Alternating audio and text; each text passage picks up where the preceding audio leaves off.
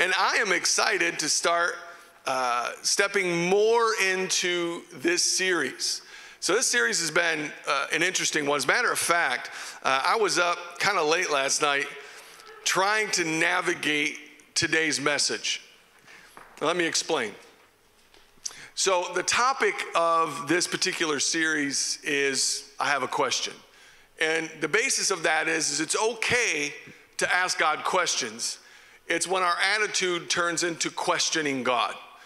And that's what we want to work on. That's where we want to have a better understanding of our relationship with God. And that is that you really can ask him questions. You really can ask him, why this? Why that?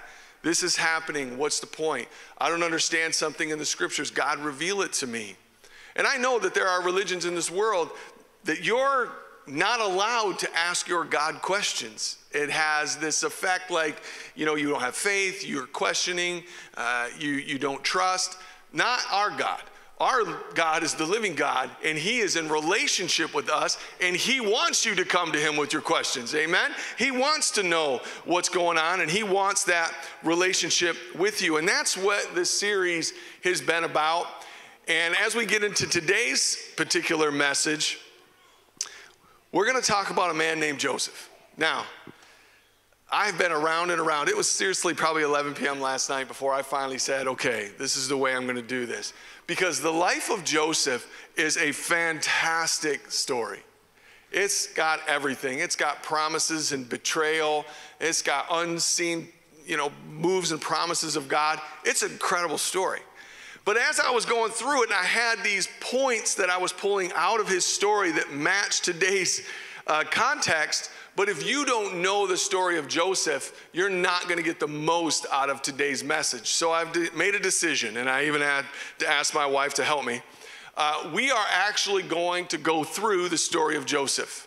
All right? So just hang with me. So we're going to make our way through the story of Joseph, and we're going to extract points that we need for our life in the context of this series. All right? So we're going to get there. We're going to get through this, but I'm just going to need you to really tie in. It's a heavy biblical story, so at the biblical literacy levels, hopefully we'll go up. And so we're going to walk through this, but don't check out because it's a fantastic story. So, who is Joseph? All right, so last week we talked about Jacob. Jacob is the grandson of Abraham, right? And if you didn't see last week's message, I cannot encourage you more.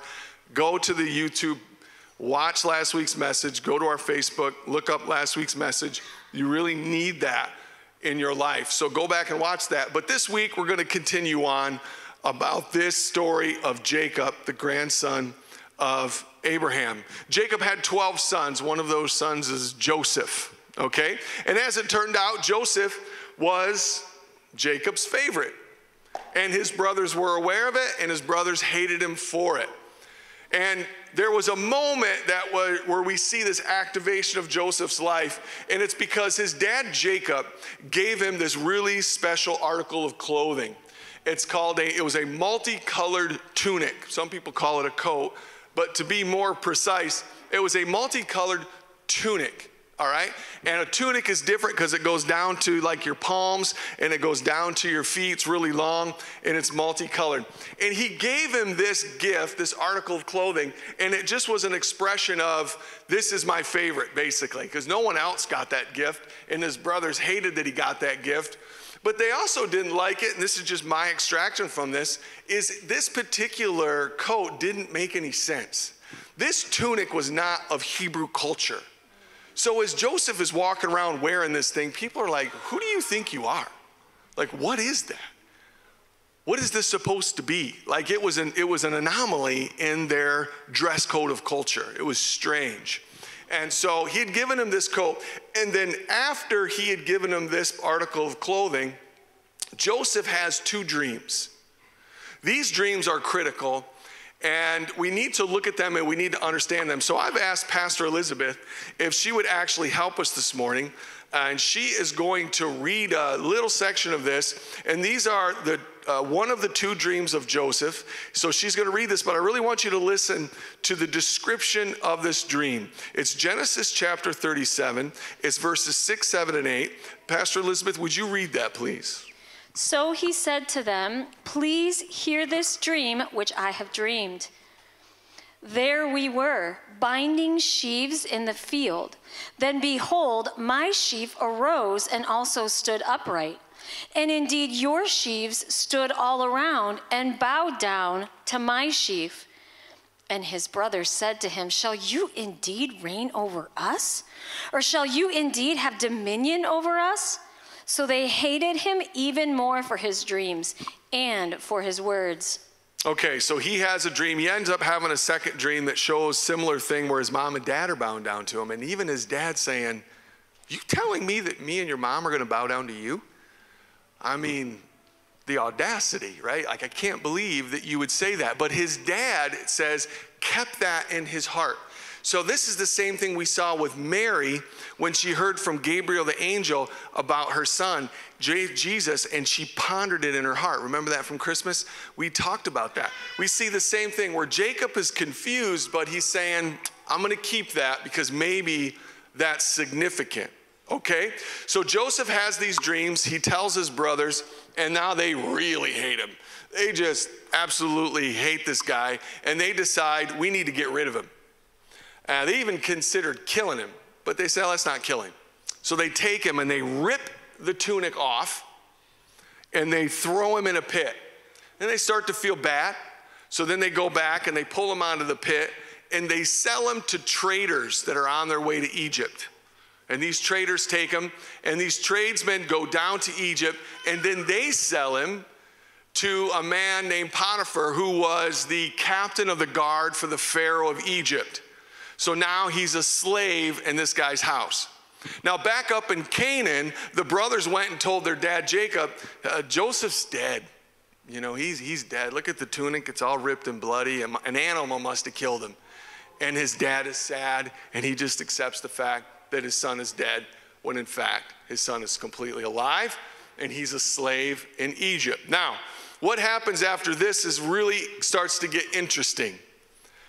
Because when he goes down there and he's in this house and he's a slave, we start to see something take place that gives us insight to our life. So Pastor Elizabeth, would you read Genesis chapter 39, verses 2, 3, and 5?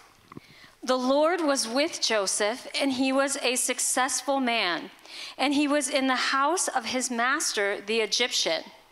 And his master saw that the Lord was with him, and that the Lord made all he did to prosper in his hand.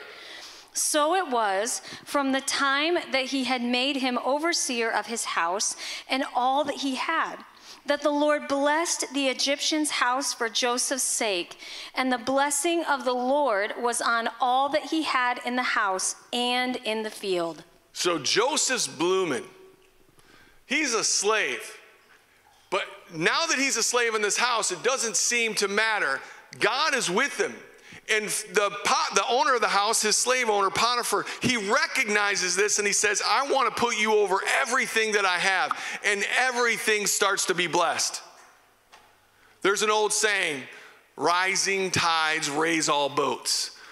And Joseph is like a rising tide. He walks in and everything just starts to be blessed and favor is everywhere. I want to make this point to you. God hasn't left you, though it may feel like he has.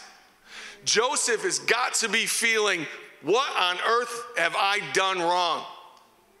I did nothing. My dad gave me that coat. I didn't ask for that tunic. God gave me those dreams. I just shared them innocently. I didn't mean to insult anybody. And they throw me in a pit. They sell me to traders. I'm now a prisoner in this house. And now Potiphar is getting all of this blessing, and I'm sitting here. That's not what Joseph said. Joseph decides he's going to bloom wherever he's planted.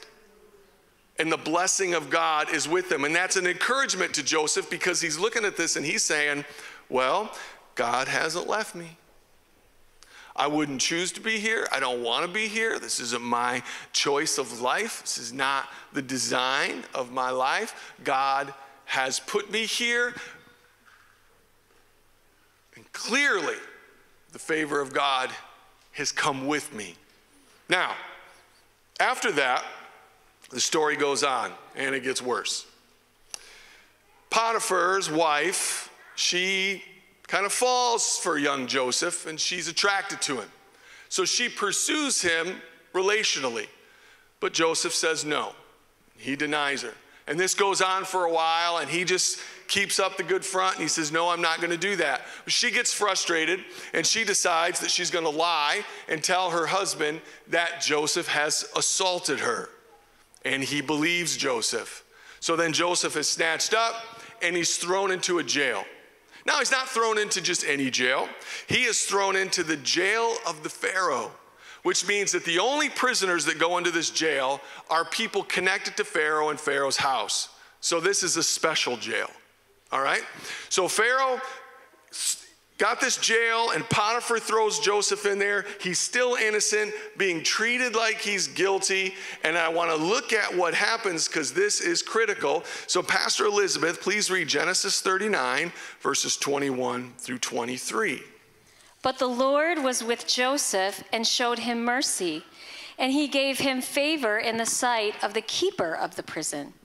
And the keeper of the prison committed to Joseph's hand all the prisoners who were in the prison. Whatever they did there, it was his doing. The keeper of the prison did not look into anything that was under Joseph's authority, because the Lord was with him. And whatever he did, the Lord made it prosper. Now, you know this. When I say God is good all the time, this is Joseph's story. Now he's in a jail for something he didn't do, and he gets there, and the favor of the Lord is with him. And everything around him gets blessed. And the jailer gives him all of this authority, like he's running the show. And there's Joseph again, stuck in this really bad situation. And everywhere he goes, bad things happen, but not of his own hand. This is the ground and soil for a bitter life. This is where our attitudes could kick in and we just become a bitter person. Life's unfair. This isn't what I wanted. I haven't done anything wrong. Everybody's against me. Everybody just hates me. God, where are you? I'm done. That's what typically happens. Could have happened in the pit. Didn't happen. Could have happened with the traders when he was kidnapped. Didn't happen. Could have happened when he was sold to Potiphar. Didn't happen.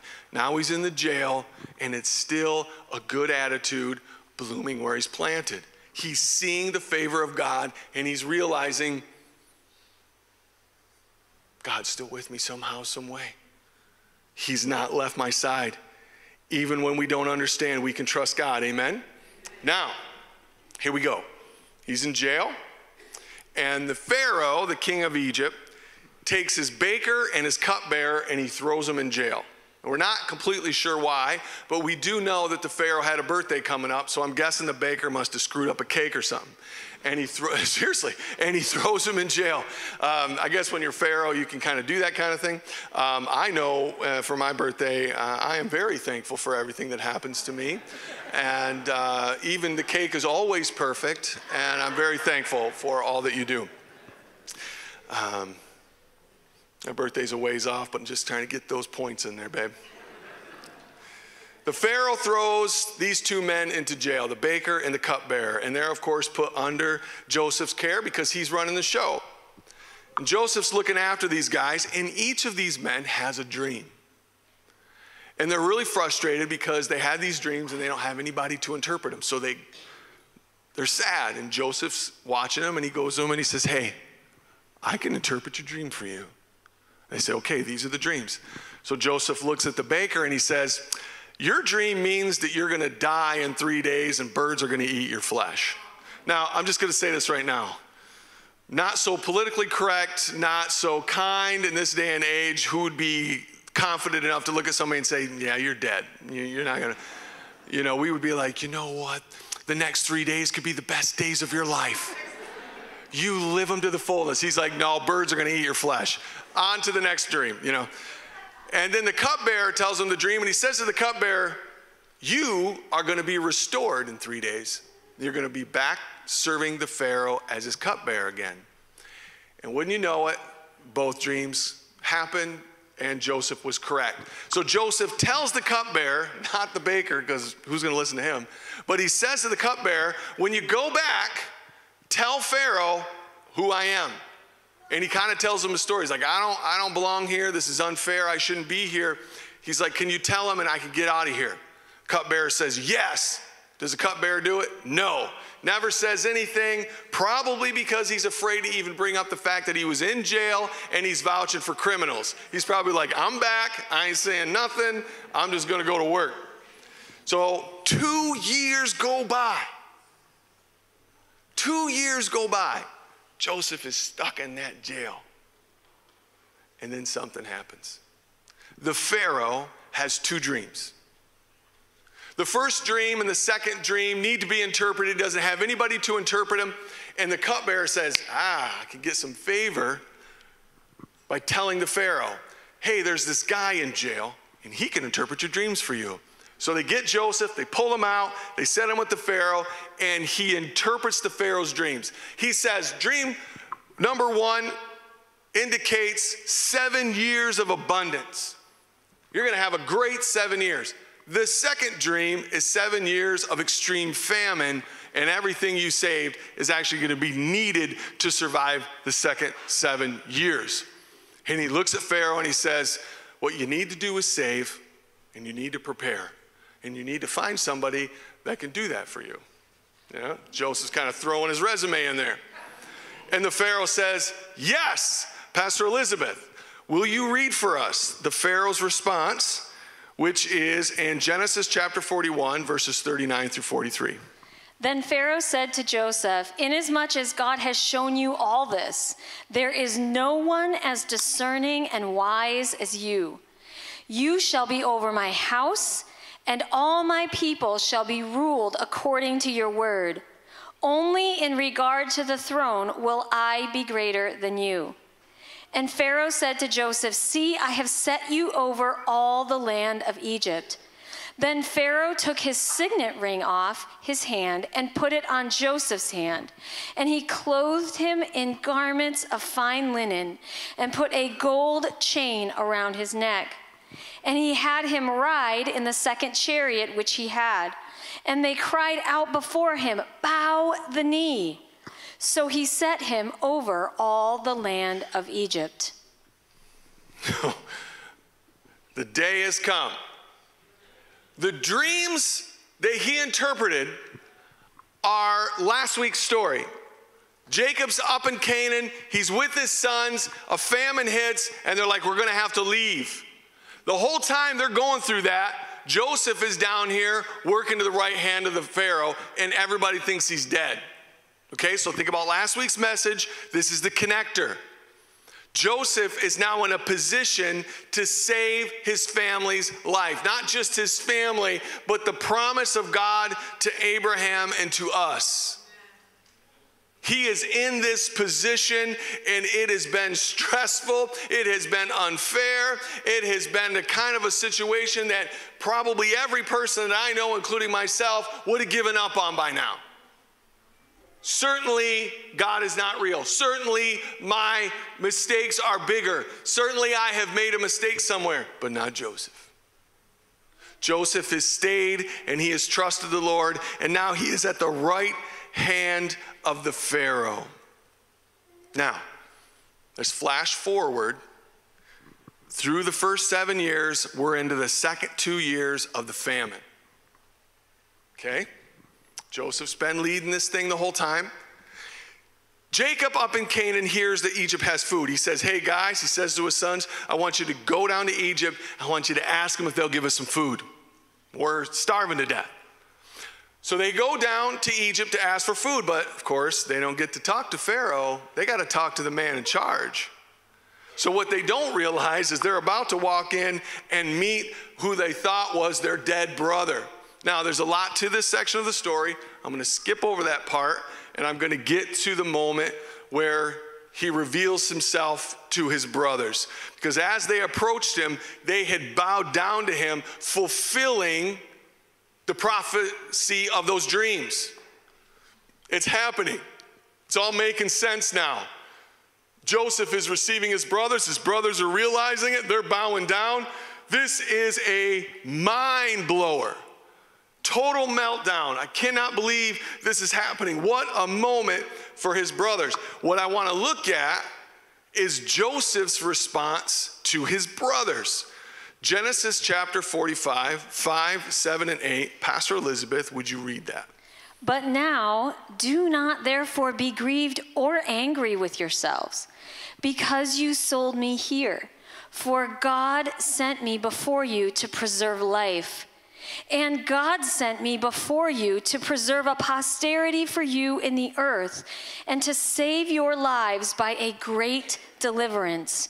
So now it was not you who sent me here, but God. And he has made me a father to Pharaoh, and lord of all his house, and a ruler throughout all the land of Egypt. Joseph gets it. He had a chance right here. And he gets it. He understands his place in the story of God and man. And he says to his brothers, you didn't do this. God did this. And we're all going to live because of it. Now, flashback. All right? Let's go all the way back to a 17-year-old Joseph. His dad loves him. My mom and dad loved my oldest brother more than me. I understand some of their pain. It's okay. I love you, Mom and Dad. They're not watching.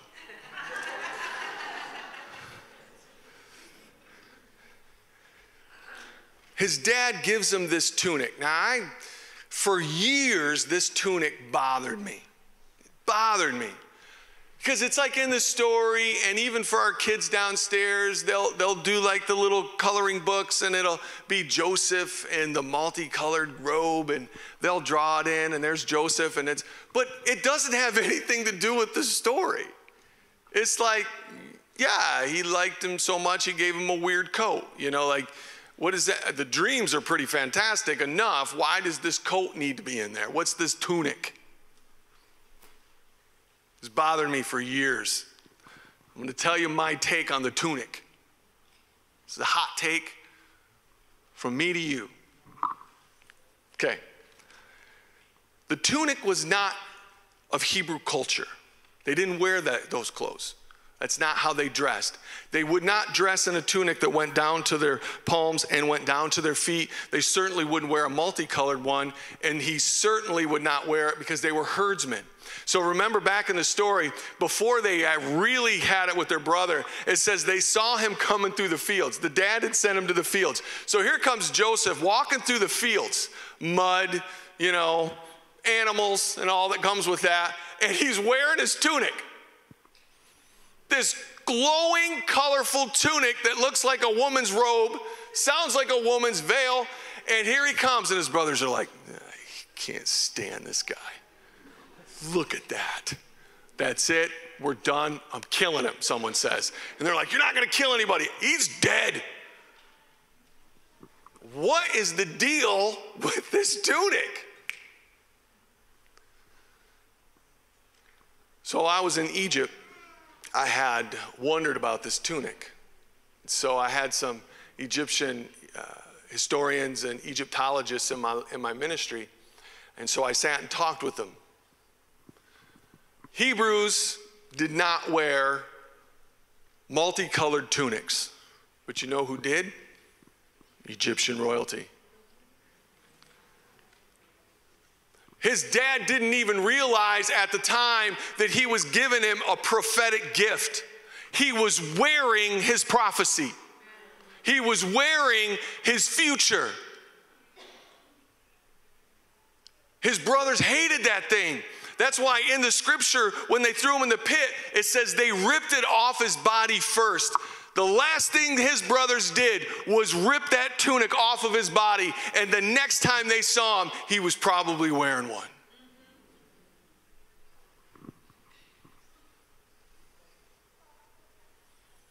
God will clothe you in your purpose. And you don't let anybody rip it off your body. After this, he has these dreams. These dreams they're just the end. That's how we ruin movies and books for people, you know? We just tell them the end, you know? It's like, well, forget it. But God gives them these dreams, and it's just the end of the dream. It's just the cool part for Joseph and the offensive part for his family. You're gonna stand all tall, and we're gonna bow to you. You're younger than us. What makes you so special? You're letting that tunic go to your head.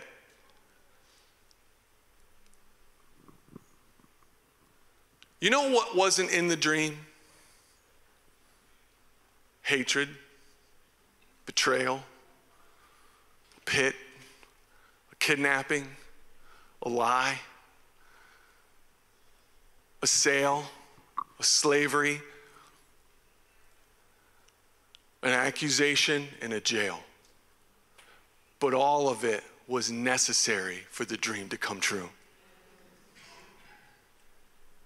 I want you to scan your life right now. Worship team, if you would come. I want you to scan your life right now. And if I handed out a piece of paper and a pen to every person in this room, even little ones that could write, we could all make a list of unfair.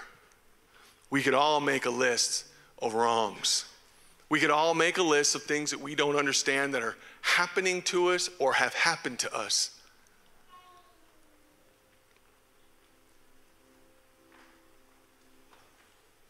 But we serve the potter who takes the raw material of your circumstances, the raw material of your brokenness, the raw material of your sadness, the raw material of the unfairness in your life. He takes that raw material and he works it and he gives it a new name. He makes it art. And he makes it right, and he makes it purposeful. He makes it necessary. And then the process, you look back and you're like, yeah, the whole time he was with me. The whole time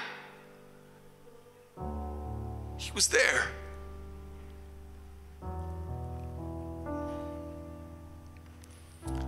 Joseph's life.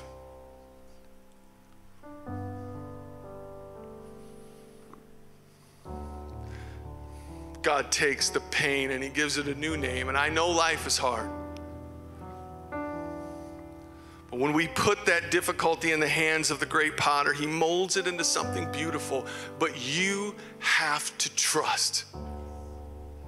You can ask questions. He wants you to talk to him about it. He wants to know what you think. You just can't quit. We keep moving on, and the story keeps unfolding. And the more you look back, the more you realize, I wouldn't be here if I wasn't there first. How could I have known that?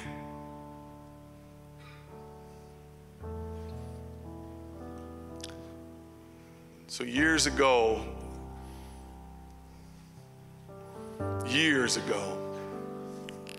reading this story, I asked God, man, God, you did a work with Joseph. I was a younger guy, pretty hopeful about the future, had a really tough past at times. All was starting to make sense. But then I asked God, I said, God, you took a Hebrew whose family, his brothers hated him, all the way through this process, and you took him all the way up to the second most powerful man in the most powerful nation the world has ever seen. My question, God, is why not just make him Pharaoh? Why stop at 2? You could have done 1. You could have made him the Pharaoh. You could have made him the top. He even told his brothers, it's like I'm the father to Pharaoh, but he wasn't. That's my question, God. Why did you stop at 2? I want you to think back to last week's message. If Joseph was Pharaoh, they would have never come to Egypt. He just would have sent food up. Stay home, I got you. I'll just barge it up. You want to see Egypt though? Just come down. You can come in and out. You can have a vacation home down here. You can have anything you want. You can stay in Goshen. You could go down to the Valley of the King. You could go and live anywhere. I'm Pharaoh. But that wasn't what God needed him to do. God needed them to leave Canaan because he needed to prepare it the right way for their future. If he was Pharaoh, there wouldn't have been any slavery. And remember what the scripture said. Because they were oppressed, because that they were treated poorly, supernatural growth took place. They never would have been past just a family. They went from 70 to 600,000 men because of the slavery. They never would have learned how to be master builders, master architects, master farmers, organized in every kind of array, understanding battle, understanding philosophy, being able to build religious temples. They wouldn't have learned any of that because they wouldn't have needed to if Joseph was Pharaoh. We gotta stop questioning God and trust him.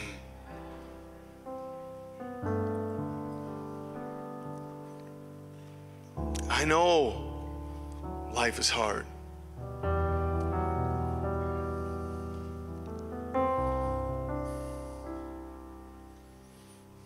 But you gotta trust God.